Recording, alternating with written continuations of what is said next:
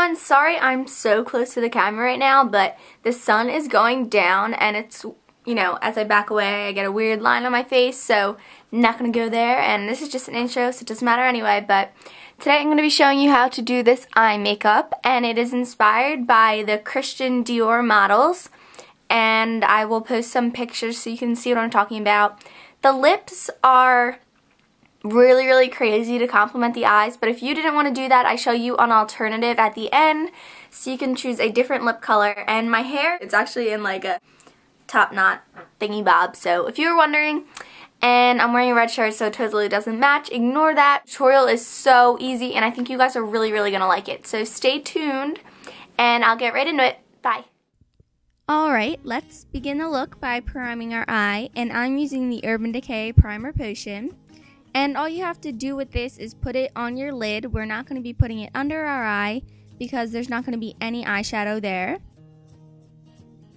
Then take the SS252 and use Max Fix Plus to wet it, or you can just use water. And take your Coastal Scents 88 Ultra Shimmer palette, and I'm using this color right here. You can use any bright color that you have. It doesn't have to be this color in particular. I just think this one's very pretty. So start at your lash line and then start building over.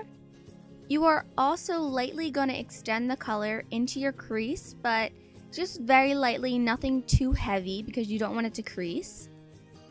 Then once you get to the outer half of your eye, just make sure the eyeshadow extends a little bit out so that it's not just all on your lid, but also a little bit further out so that when you do your gel liner, it looks really nice with a wing. So I'm going to be taking the SS224 to just blend this in a little bit so I don't have sharp edges. Then I'm taking the SS209, which is this pointy brush, and I'm taking MAC Blacktrack Fluideline, which is a black gel liner, and I'm just going to line all on my lash line like so. Really skinny line, nothing too heavy.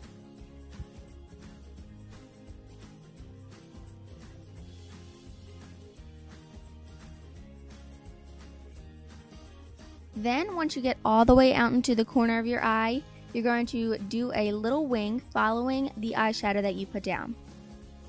Then I'm taking a white NYX eyeliner and I'm going to be lining my waterline with this. And this just will make your eyes look a little bit bigger, much brighter, and it looks pretty because there's no other colors on the bottom of your eye.